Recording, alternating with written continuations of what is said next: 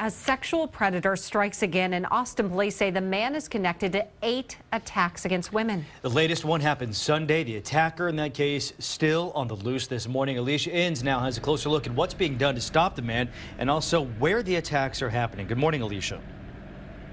Good morning, John. Yeah, and Austin police are really hoping that the more people who know about this man, the harder it's going to be for him to attack again. And finally, after 5 months, police say they do have a sketch of this man. They're not releasing it just yet. They're waiting to finish up all of their interviews, and then they want to get it out to the public. But let's talk about where these attacks are happening. Most of them are happening in North Austin. In fact, since December, we've continued to see more cases pop up along US 183. Now, the latest happened on Sunday near Jollyville Road.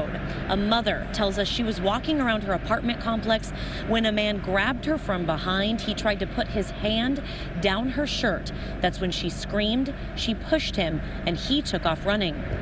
I remember his eyes, I remember his hand. I cannot go outside myself, just with my husband. Now, it was her description that actually gave police reason to believe it's the guy who's been randomly attacking women since December.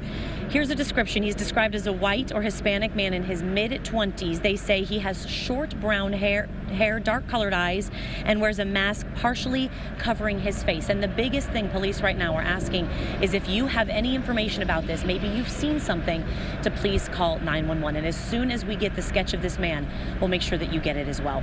For now, we're live in downtown Austin. Alicia Inns, KXAN News. Alicia, thank you. And Austin police have other unsolved cases of men attacking women.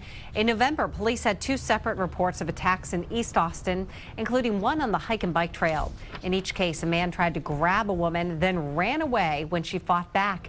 In February, a man attacked a woman jogging near Spice Brush Drive in North Austin. He pulled her to the ground. She screamed, and the man ran away. Police say none of the attacks are related to the string of assaults currently under investigation.